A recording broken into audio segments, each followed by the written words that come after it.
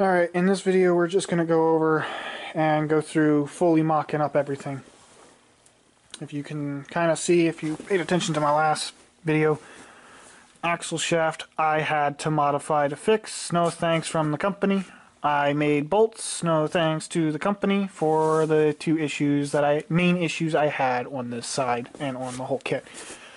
But with those issues fixed, I will fully mock-up assembly this side, and we're going to kind of just go over things for the whole kit. So, the starters, their directions that come with it are okay, but could use improvements. So, you're supposed to measure, I believe, from here to here, and it's supposed to be a certain spacing back. I'll put that on the screen and kind of put some pictures on for the directions. They're okay, but not the greatest, but the way he had everything packaged, he was kind of self-explanatory. I'm not going to get into it. I'm still salty about how he handled the two issues I had that I basically had to fix myself, even after I spent all that money and he got paid. But that's another discussion, and that's another thing I'm going to have to fight with him about. But getting on with it, we're going to completely mock up this side as well and check the clearance around the axle, which it should be fine. Everything should be good. I just have to install the driver knuckle, upper A-arm, and everything on this side. And we'll go over some structural things that will happen eventually. Not sure when I'll get to them, but we'll go over some plans. But this side's still mocked up. I'm going to mock up the other side right now and kind of just give a mock-up overview of this whole thing. And kind of give you a good, I don't know how to explain it. I do have these from Camberg that sort of are already welded in here, that these strengthen up the top mount for what they are. I probably will do some more strengthening, but that would be a little bit later down the road. But I'm going to mock up this side with the shocks just like the other side, and then we'll overview that too. So before we move on, let's do a quick recap of the issues I have. Number one being the steering, which if you look in the left bottom portion of your screen, you'll have the bolt that came with the kit that was supposed to work with it. You have on that picture above it is the threaded end that goes into the rack for the stock tie rod end. You can see on the right hand side of your screen the stock tie rod end, basically to give you an idea on how it goes in. So what I found out is that the bolt that he gave me that's on the right hand side that's in my hand is an M18 by 1.5 thread. So it's a fine thread metric bolt. The rack that I have has an M16 by 1.5 thread that goes into the rack that's a metric bolt as well. From the research I've done with the part numbers, there's a different rack in the 98 to 2000 era Ranger because of the driveline difference. And then from 2011 to 2001, the later, basically, Rangers, they had the single overhead cam engine, so their rack was different from what I can gather with part numbers. So I had to basically find a solution to use the clevis and have new bolts hold the clevis onto my rack. So the solutions for solving this problem is either change out the whole rack to the later style and lines to work with the engine configuration I have work, which is way too much money to do, or buy bolts and try and make the clevis fit on my rack with different bolts, and that was the most cost-effective way to do this. The only problem is when you go to order M16 bolts, your selection is very limited. So what I ordered were 3 bolts that were M16 by 1.5 thread, 40 millimeters long, and that was all I can get, and I think it was about $25 for 3 of them, so it worked out. But I had to modify them in order to get it to fit in the clevis. And as you can see on the pictures, the far left one is an unmodified bolt, the middle one is a slightly modified bolt, and the right one is the bolt that was sent to me by the kit. So from there, I had to modify these flange head M16 bolts. I had to grind down the flange head to be able to fit in the recess portion of the clevis, and then also grind down the head, top of the head, so that the heim joint, when it's bolted to the clevis, will clear the bolt and not rub on it. On top of, I had to cut the bolt shorter, about 10 to 15 millimeters, in order for it to get in the rack and tighten down without bottoming out. So I had to modify these bolts in order to get to them to work. I had to chamfer the end of each bolt so that I could thread it back into an actual hole, so everything will work as it should with no bindings, and it can tighten up as a normal bolt. But I just had to crudely make these with a grinder and just trial and error fit, basically, is what happened. Now to recap, issue number 2 is the driver's side axle that goes into the differential. If you look on the picture there, you can see the splines where it goes into the splines of the spider gear that's in the differential. You can see in the groove there where it's cutting it just a little bit, how the grooves were not cut deep enough for this axle, this custom axle, to go into the differential. From where I bought it from, by his solution was to get a cutoff wheel and deepen each one of these grooves enough to get it to slide in.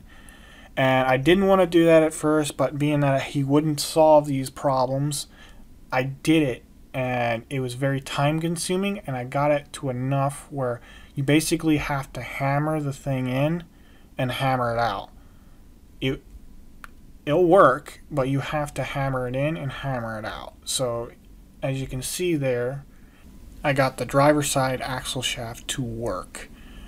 I don't know how long it will last or how it will break, if it does break, and I'll cross that bridge when I get to that. Alright, we're going to go over the full mock-up of this front suspension system, kind of just go over a few plans and where I'm heading with the thing. I'm not really going to do a full how to install. I don't really care enough, because this kit I don't think is worth buying for anybody else, because I bought it and because I fixed it to make it work. I'm going to use it, then send it back, and it's a whole ordeal. It's completely another train of thought, but for right now this is just going to be, we're going to go over the full mock-up. Everything is loose on here. Nothing is tightened down. Everything has to be removed because the shock bucket has to be fully welded on. You can see the driver's side is fully mocked up. ABS line, I have to keep this for the Speedo. We got, as I said before, the camber HD mounts for out here. This is pretty much how it's going to look. The coil over here, the bypass shock here. Everything is mocked up for the most part. I have parts that came in to hold the reservoirs. Either this one will be held up by the firewall, the tabs will be welded to the firewall. This is the parking brake cable. this is going to be pitched along with everything else for the parking brake. There's no parking brake going to be on this thing. Just get in the way. Just don't need it. I got park in the transmission, and it's a toy. And also, there's other things I'll be putting on it later, so it doesn't even matter. It will have to be removed, but it's either going to be somewhere in this vicinity, either on the frame or on the body, maybe on the frame. And then this one will be probably on the frame here, or in this spot here, either on the frame or spot here, this reservoir. Same on the other side. I do not have the tie rod in on right now because these are not tight right now. So for right now, everything is just loose on here. It cycles, it's functioning right now. The other thing is the upper bolts for these to align the camber and caster. This is so. One thing about these upper arms, which is annoying, is I don't know if they welded them up in a jig or not, because the further you go out for the adjustment of these heims, the more the arm goes like this. And it's very, very difficult to get these upper arms in. So I'm probably going to need to buy different alignment bolts, upper control arm bolts, just to align this thing. But that's when I have some weight on it, or I put the arms at ride height level, because there's no weight in the engine in here and everything like that. So one of the other things eventually I will be doing is building a engine cage, but that's for way later down the road when the supercharger gets on. But for the time being, I do need and want to strengthen these coil buckets a little bit more on the frame. And the way I want to do that is just make some quick triangle pieces to either put up here to up here, or somewhere like right in here to the frame, to try and help with the stress bending of the buckets up here. And stress bending, it's more likely just going to be a plate. I have some extra plate from, like, this is what I mean. These plates, they're, I think, 1/8 inch thick, or 3/16. I don't remember. Put some plates to here, just for, as this is the stress is going to be like this, just to help even the stress out on the frame before I get an engine cage. And the other thing is like, eventually engine cage, this AC system might be moved inside the cab. A lot of things will probably be changed over the years for how this thing gets built, but for time and money and efficiency reasons, just the overall cost analysis, I'm just not going that route right now. And I won't be going full send when this thing gets running and driving to a point. The other thing I really want to try and strengthen up is these, because they're mostly hanging over. I'd like to put some plates going back down to here and going back down to here, just to strengthen up this top one a bit more. So a lot of this I would like to strengthen up the best I can before I put the engine in. I am still reusing the factory brake lines. I'm still reusing a lot of factory stuff just to keep the cost down, because to do everything from scratch costs too much, and too much time that I just don't have, and don't have the money to do that, so I'm just not going to do that. The other thing is I need to make a front bumper. Also wanting to make a full-blown skid plate. I want to strengthen up the frame horns, and if you didn't know, this is, hang on, let me go back up here.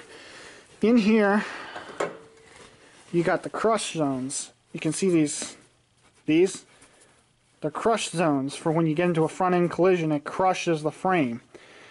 That's not going to be good for what I'm going to be doing with this thing. So I'd like to try and somehow strengthen up these front frame horns, and also between the back lower AR mounts make a cross member just like the factory cross member here for the rack, and then integrate it up to a skid plate back down here, from here all the way up to the front frame horn here, and then integrate a bumper with it. That's going to take some doing to do. I'd really like to do that and try and put as much strength I can into the factory frame without building a engine cage and roll cage yet.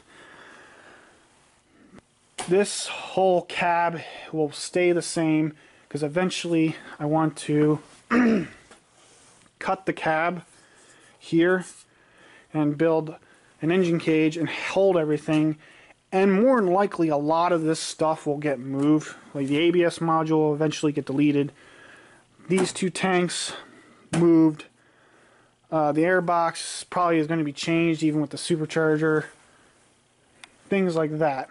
So a lot of things will eventually get changed, but for cost analysis right now it's stupid for me to just pitch everything. Just trying to get something running and driving in a feasible amount of time for my set of skills. As you see, a bunch of parts still laying here. Like, I'm going to reuse these factory brake lines. There's nothing wrong with them, and I just don't want to deal with making brake lines. So that's the kind of the idea, is to make an integrated bumper and skid plate that ties the front frame horns, as you can see here, the crush zone here, into the factory cross member, and then make a cross member for the rear one. And then I really want to take the two plates, or covers, for the torsion bars that were here, and build a tube and go down to the cross member that I need to make between the two lower back mounts, and kind of triangulate it into the frame back here, because this factory frame is boxed from the front, the very front, all the way to almost the back of the cab. I'm going to say the box of the frame stops right around this area, and then it's regular. Let me see if I can show you. Kind of like regular C-channel frame. It's a regular C-channel frame, so sorry if my camera works bad, but I'm trying to just kind of make this video before the battery dies, because the battery's awful. So the thing is, this frame is very flexible from like this point back. So with the box not on it, it's going to twist a lot, and that's where my rear suspension will have like a quote-unquote bed cage, but it's also going to be integrated into the frame, and some gussets for the frame, and the frame's going to change back there, but that's for another video. But this is kind of the full mock-up and sort of the plan. I got parts coming for the motor. I need to get the motor back up and running in this thing. I need to go through the trans. There's so much more I have to do, so this is like just a kind of mock-up. This is where I'm at.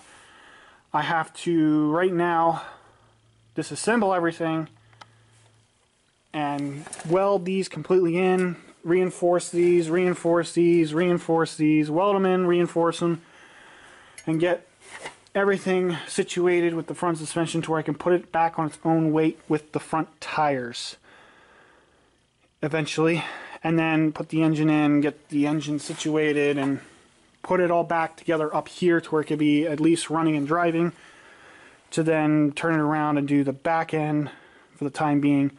And more things in the cab are going to have to be removed, but the cab's just storage right now. I don't know how else to put this, other than this is just a lot of just talking. The company that I bought the front kit from still hasn't fixed any of the issues. that I kind of solved myself that will make it usable and workable. So again, I would not recommend buying this company parts just for the fact of the sheer customer service is just awful. That's literally the fact of it all. Everything else looks like it's built decently, well made, but customer service for just some issues with different things about this model compared to the later models, it's just ultimately a pain in the royal butt. And I'm not going to get much into it any more than this. But this is pretty much the whole, this is how it sits right now. There's still a lot I have to do and have to figure out. But it's a work in progress to not be, the ultimate goal of this thing is not be a 10-year project just to get it running and driving to start. If I can get front suspension in it and rear suspension in it and do some other things in about, I'm hoping 2 years, I'll be fine with that. But I just wanted to get it to a point where we're running and driving and then build off of. I don't want to have a 10 to 15 year project. So this is kind of working in progress and works on my off days from work and everything else. So all these videos are kind of like overviews. They're not really all that great. So